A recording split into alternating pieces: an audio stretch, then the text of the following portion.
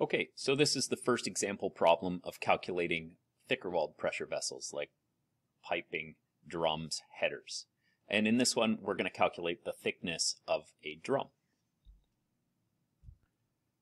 Okay, so we're going to be asked to calculate the minimum required thickness of a welded boiler drum having an inside diameter of 1.5 meters.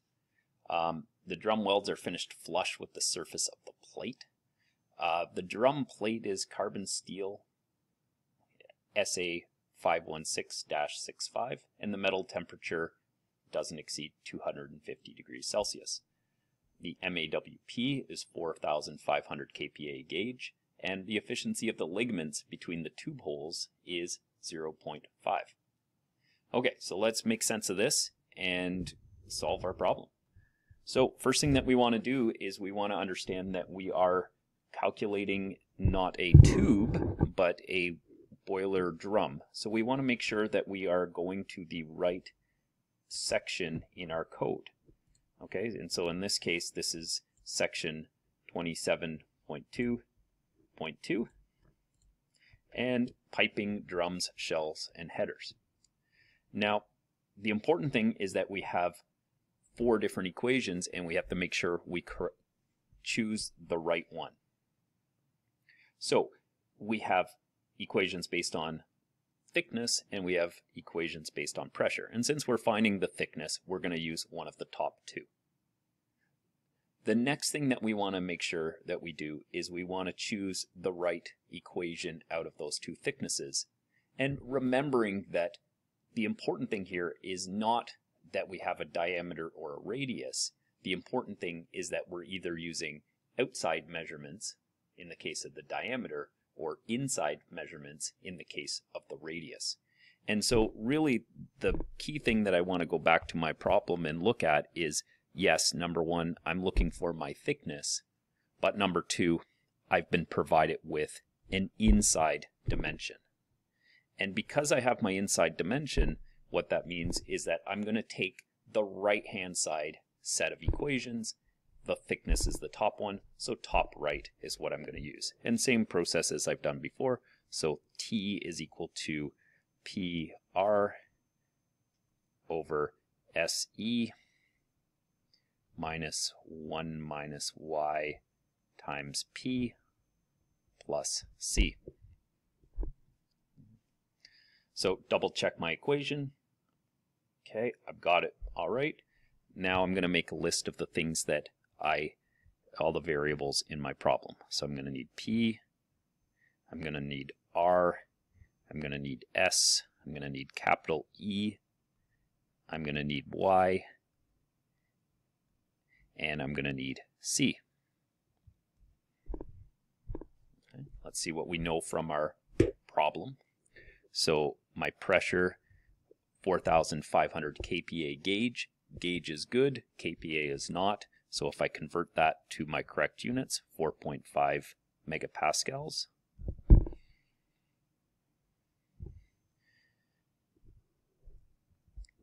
My R value, and if I look back to my code, so my R is the inside radius of the cylinder.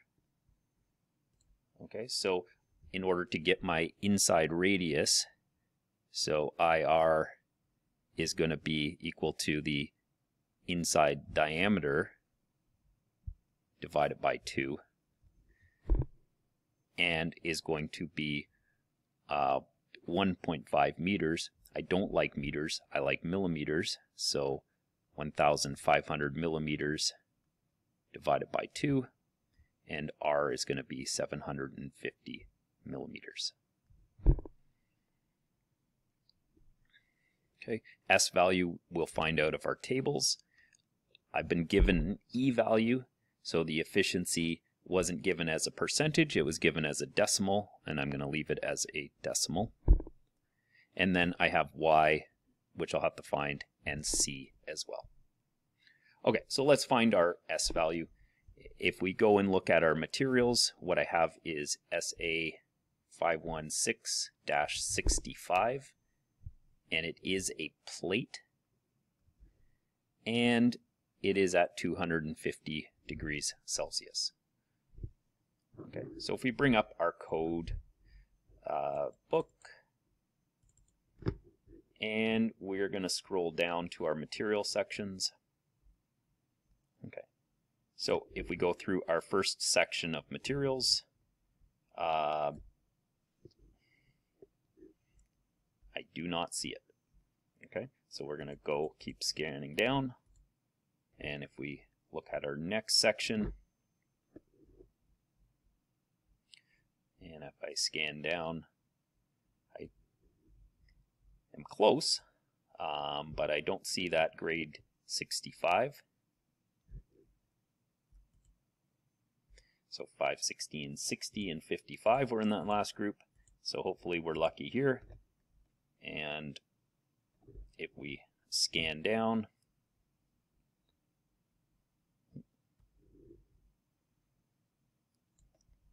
it appears that I found it here at line 31. So line 31, SA 516, 65, it is a plate and it doesn't have any restrictions on size or thickness.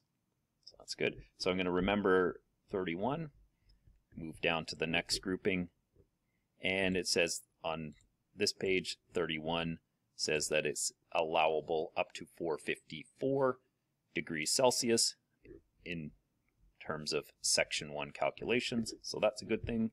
So keep going. Line 31,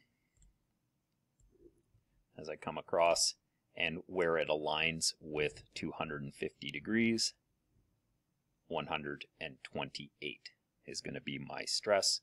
And just confirm again, that is in MPa.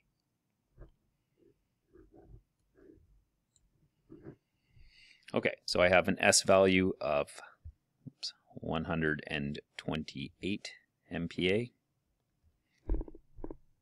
So now I need to find my Y value and my C value. Okay, so I'll use my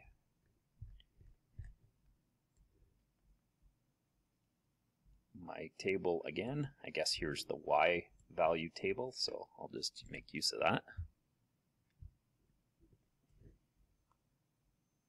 Okay, so what we can see is that my temperature of 250 degrees is well below the table minimums, so everything is as a minimum 0.4.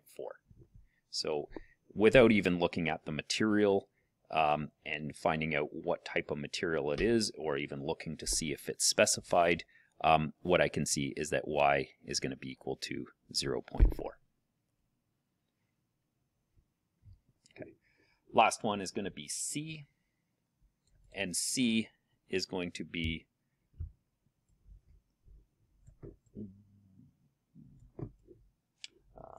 here. Okay, so C was my note based on thickness and threads. In this case, my drum does not have any threading, and it hasn't said it needs any corrosion allowance or anything. So in this case, I don't have to add anything for C, and C becomes 0. Okay, at this point, what I'm doing is just going to be solving my problem. So T is going to be equal to P, so 4.5 times R, 750,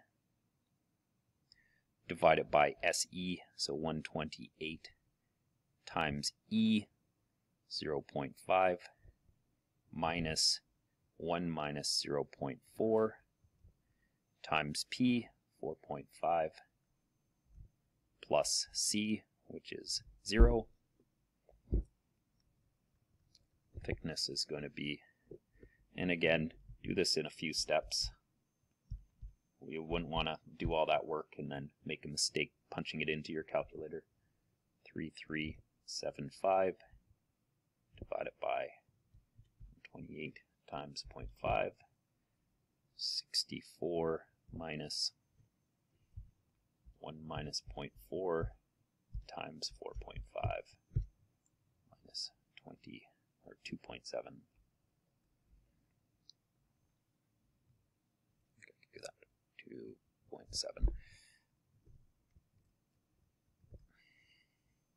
So T is going to be